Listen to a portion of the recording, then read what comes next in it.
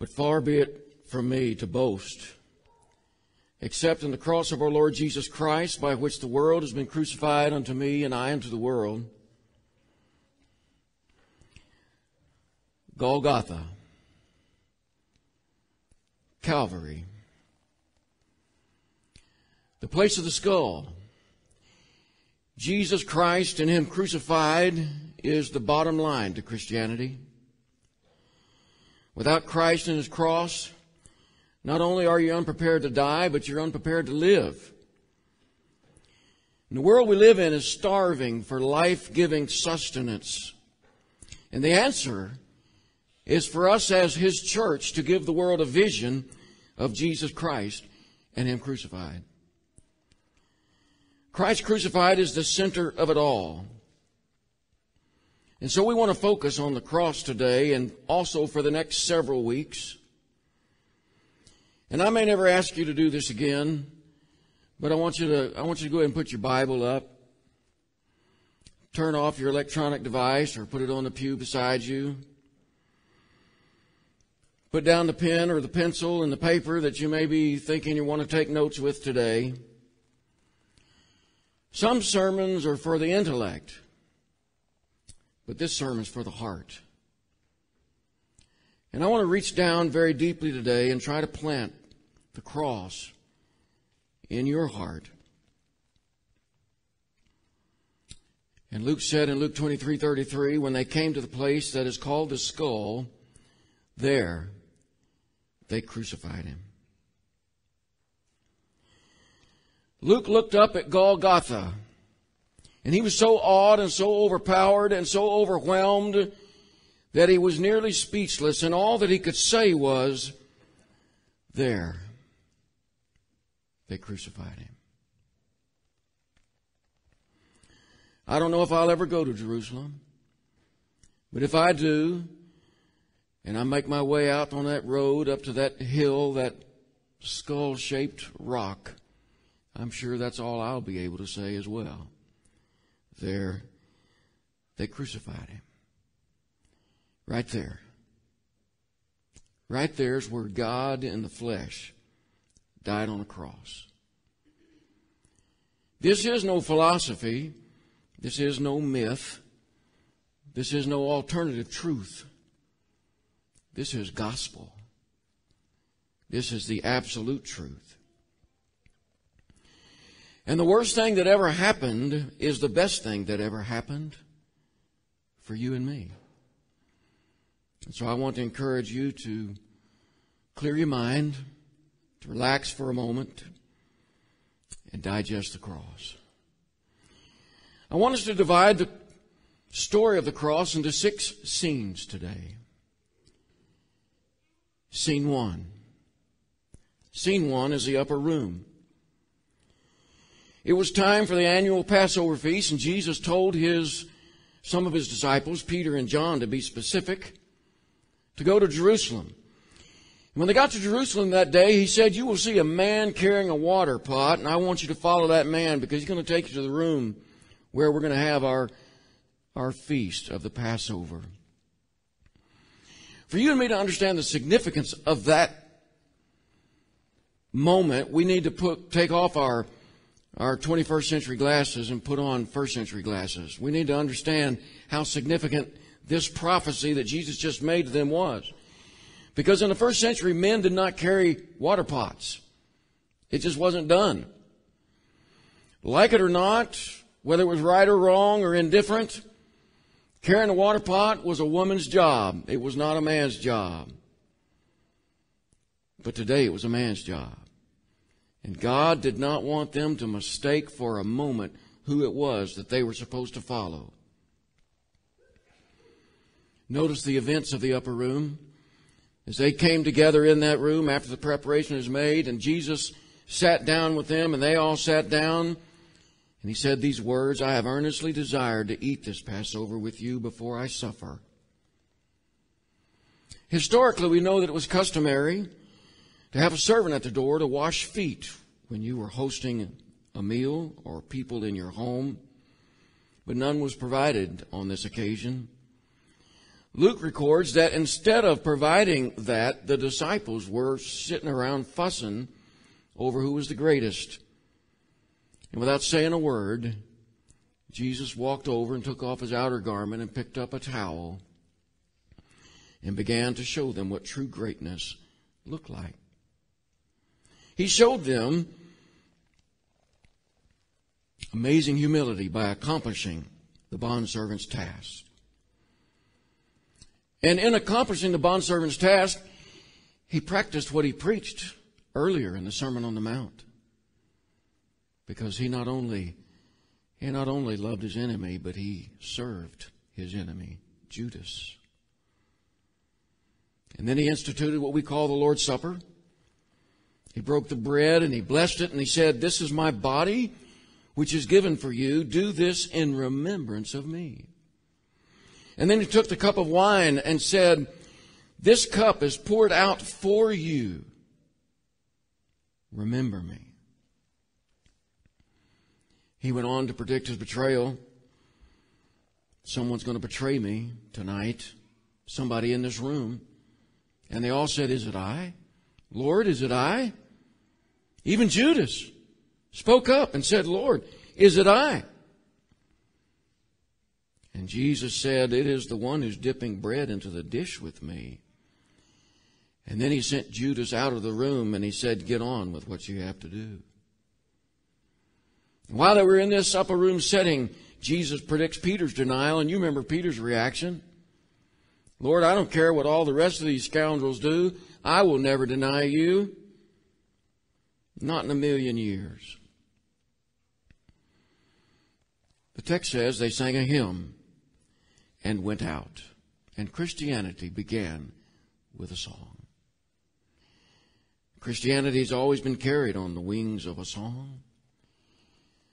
And songs like the one we just sang, "O Sacred Head," remind us just how special music is in preparing your mind and your heart to embrace and commune with God, Jesus, and Holy Spirit. Jesus and his small band of disciples came across the temple area. Then they exited through the Golden Gate out of Jerusalem, crossing the brook Kidron. And that brings us to scene 2. Scene 2 is the garden. And in the garden, on the Mount of Olives, there was this garden called Gethsemane. And Jesus had permission to use this garden. I know this is true because John chapter 18 tells us he used it very often. That's how Judas knew where he would be. He went there all the time. And when they got to the garden, Christianity went from a song to a prayer. And Jesus needed to pray because he was in terrible agony. The Bible tells us he was in such agony it was even to the point of death. And so he left 8 of the disciples in one place, and he took Peter, James, and John with him just a little further in. And he asked them to stay awake and watch with him and pray with him. He needed them to be in prayer with him. The Bible says that Jesus' prayer was so intense that sweat came off his head like great drops of blood. Was he afraid to die? I don't think he was. I think he was so agonized, so intensely, because he who had never sinned was about to become all sin for all time, for all mankind, including mine and yours. And the sin I did last week, and the sin I did yesterday, and the sin I did this morning, and the sin I'll do tomorrow.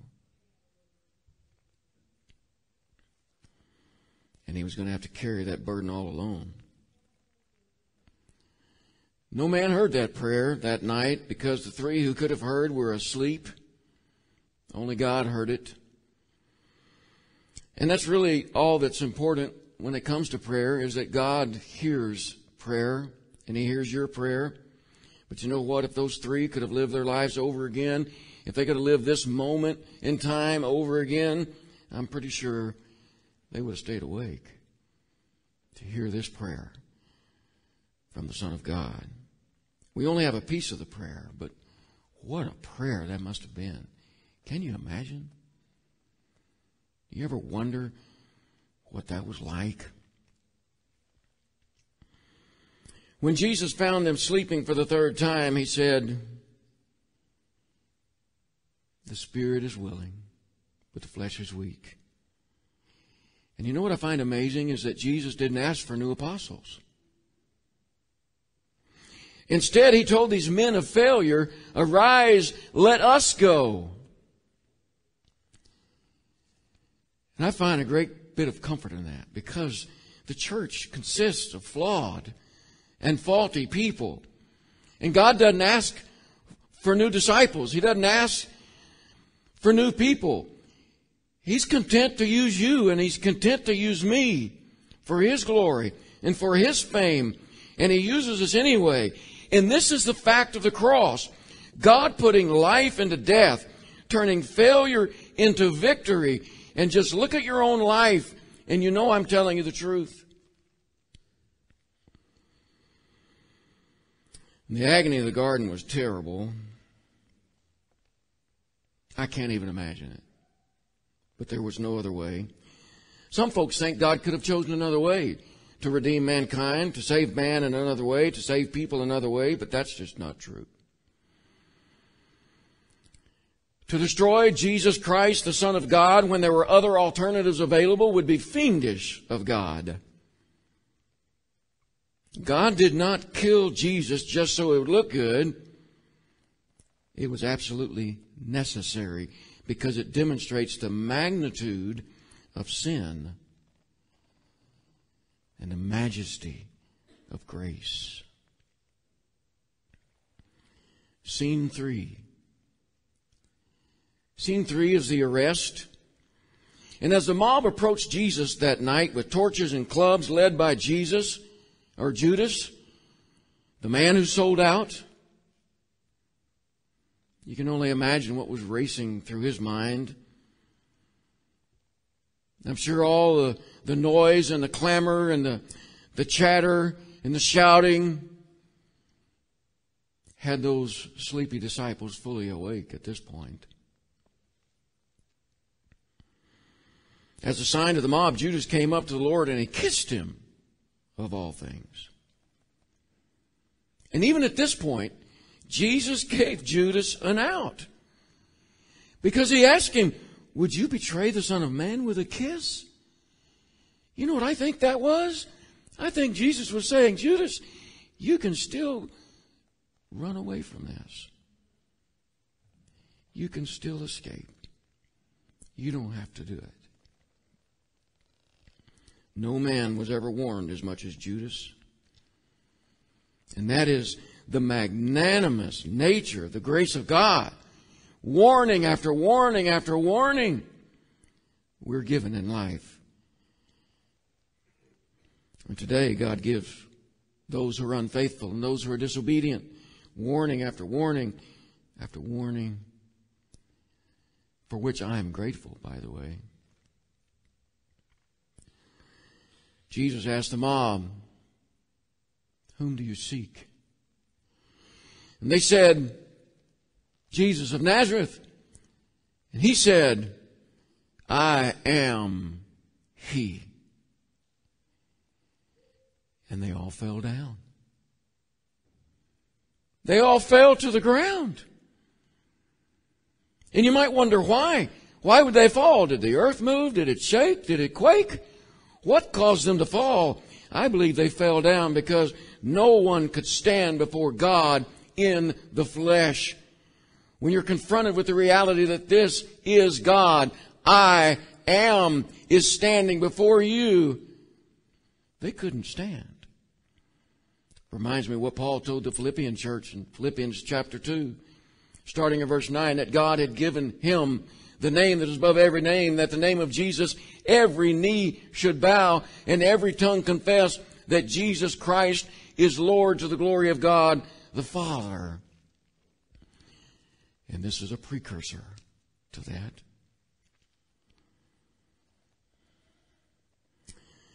Peter valiantly, bravely pulled his sword, cut off Malchus's ear. And then he melted like butter. And all the disciples ran away. The text says they all deserted him and fled, just like Jesus said they would. But here's Jesus, total command of the moment. Stoops down and picks up the ear of Malchus, puts it back on his head, and heals it. Do you think Malchus was ever the same after that? I don't know for sure what happened with Malchus, but I guarantee you he was confronted with the grace of God that day. And there Jesus was, left all alone, still in command, but all alone. And after God said no to his prayer, Jesus said yes to the cross. And he said, I lay down my life willingly. No man takes it from me. The cross was no accident. It was no mistake. And it fulfilled the eternal plan of heaven. And even though he melted like butter, Peter followed at a distance. 3 times he denied that he even knew Jesus with his mouth. And the rooster crowed. And Jesus turned. The crowd was parted. And he made eye contact with Peter. And Peter just went out and wept.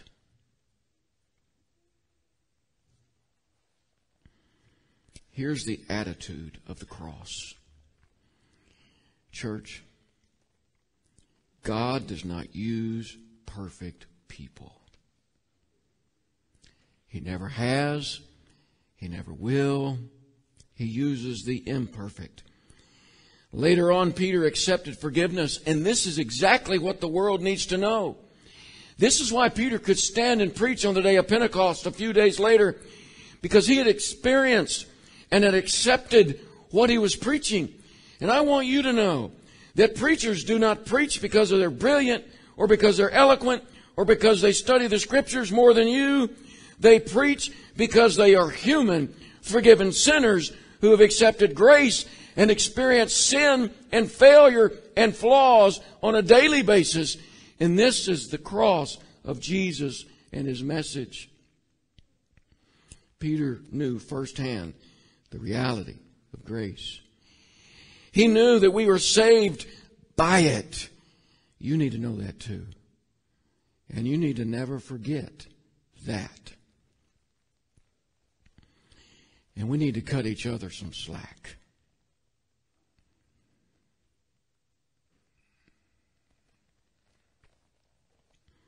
The cross is God accepting man at his second best. Our God is the God of from now on. He takes us where we are, not where he wishes we were, because God salvages. God recycles. God is the original recycler. He builds lives from ashes.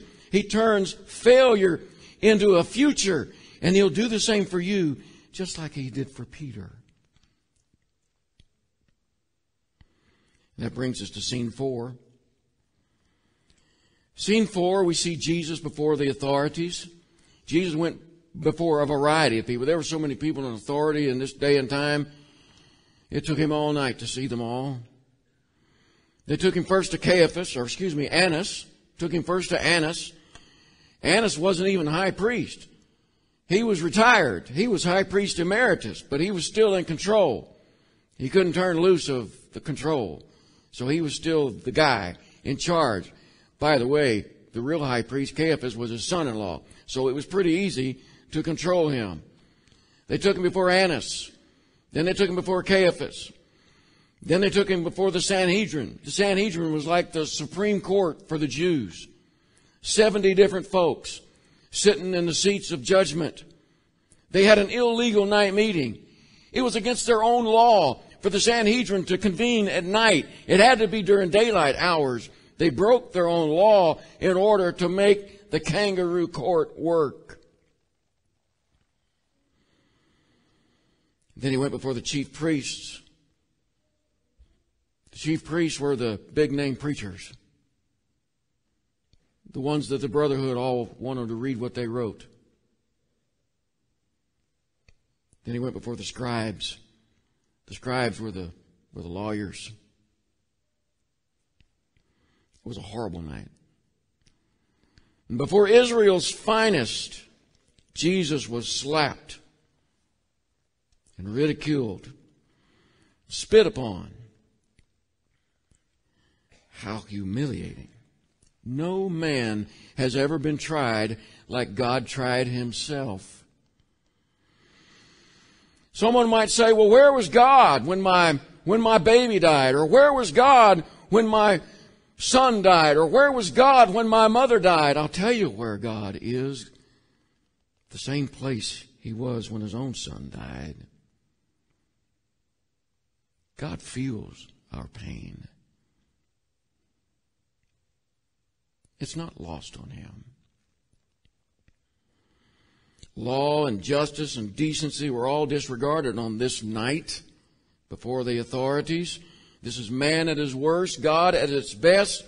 Satan pulled out all the stops in order to defeat Jesus, gathered up some false witnesses, and they were paid, and it still took them all night long before they could find two who could agree on any charge against Jesus.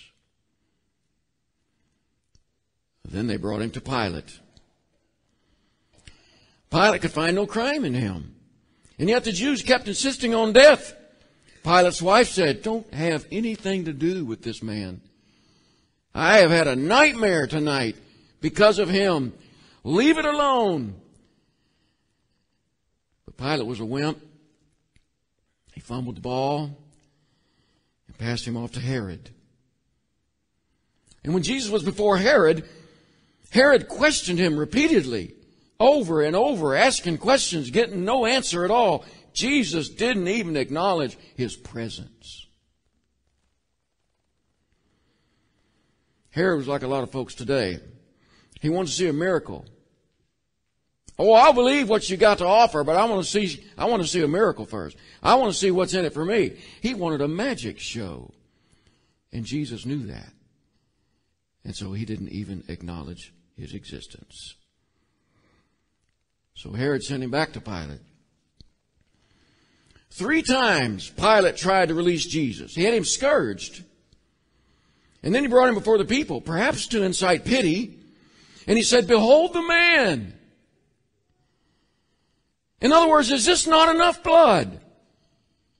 He's a mess. Look at him.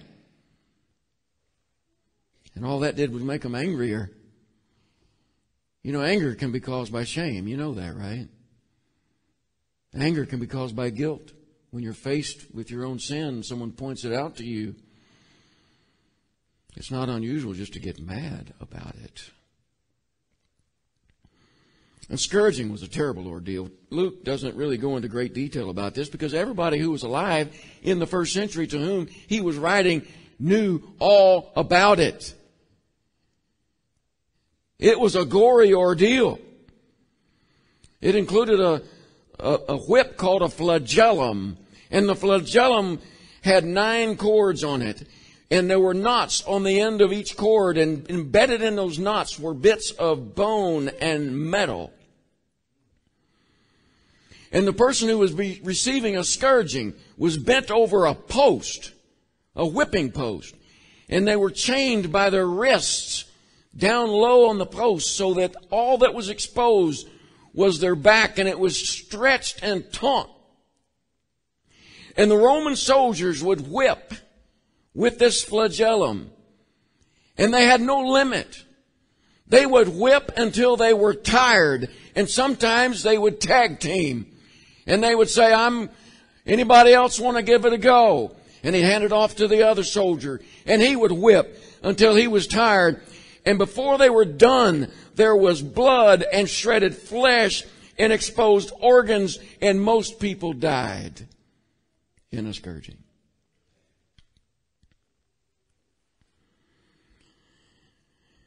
And then the soldiers, they had their fun and games after the fact, and that just added to the torture, and they mocked him, put on a purple robe, made him a crown of thorns, and they smashed that into his scalp, and it was already sore and hurting, and he had a headache from dehydration and the beating he just received. And they had hit him over the head with a reed, driving those thorns deeper into the scalp. And that's what Jesus looked like when Pilate said, "Behold the man." For the third time, the people were asked, "What shall I do with Jesus?" Tradition was, at the Feast of the Passover, Pilate was obliged to release one prisoner for the Jewish people as a show of benevolence from Rome. And they asked for Barabbas, and Barabbas was the worst of the worst. He was a murderer. He was an insurrectionist. He had already tried to overthrow Rome, and he had killed innocent people in the process. And already we see Jesus setting men free from their sins. I don't know what happened to Barabbas, but I'm thinking he was never the same again either. But concerning Jesus, they shouted, "Let him be crucified! His blood be upon us and our children." And like the wimp he was, Pilate relented and washed his hands of the whole affair. Scene 5. Scene 5 is a short scene. It's the cross journey. But it must have been a long journey for our Lord. Exhausted from no sleep, weak from blood loss, pain screaming through every fiber of every muscle, blood leaking into his eyes, encrusted in his nose and his mouth, blood-soaked garments sticking to his wounds. With every movement, a reminder of the beating. All through the city, up the hill, with continual ridicule, he carried his own cross. But as Tim read the scripture a moment ago, even in the middle of that, he took the time to console some crying women. That is the selfless mind of Jesus Christ at work. And then Simon of Cyrene was compelled to carry his cross. What a privilege that was for him.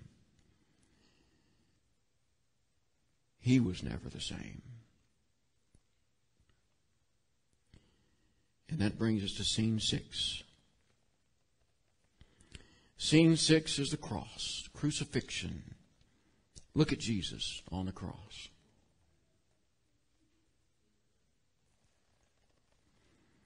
It's not just a picture in some old Sunday school card. It's not just a scene from a movie. It is history. It is the pivotal point in history. And much could be said describing the horror of crucifixion. The swollen tongue, the hot throat, the dehydrated body, the lack of oxygen due to the inability to breathe properly, the intense pain of the headache and the nails are all part of the crucifixion. What I'd like you to look at are the scars. See the ones on his head? With a crown, punctured his scalp. See the ones in his hands and his feet where the nails gored him. Can you see the big one in his side where they savagely speared him after he was already dead? There's one more I want you to see. You have to look more closely. It's the scar of his heart. That's where your sins and mine bursted. And Luke simply said, there they crucified him. There were the final words, and we'll spend more time on them next week. Father, forgive them. Today you'll be with me in paradise. Woman, behold your son. Behold your mother. My God, why hast thou forsaken me? I thirst. It is finished. Into thy hands I commit my spirit. And then there were the miracles. The veil of the temple was torn from the top to the bottom. And the top was so high that only God could reach that and rip that curtain. And now nothing stands between fallen mankind and God. The sun refused to shine. Dead men walked. And a hardened centurion said, This is the Son of God. And when they came to the place which is called the skull, there they crucified him.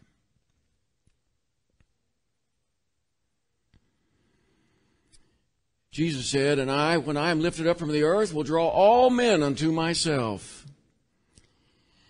I want you to know today I have tried to lift him up high so we would remember.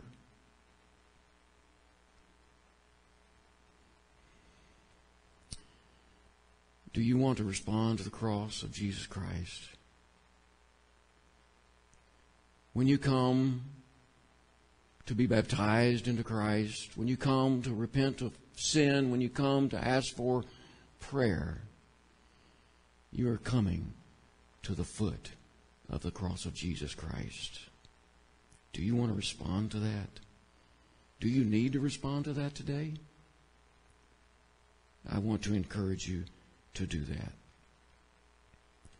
I'd like to take his hand in mine and say, Christ, you died for me.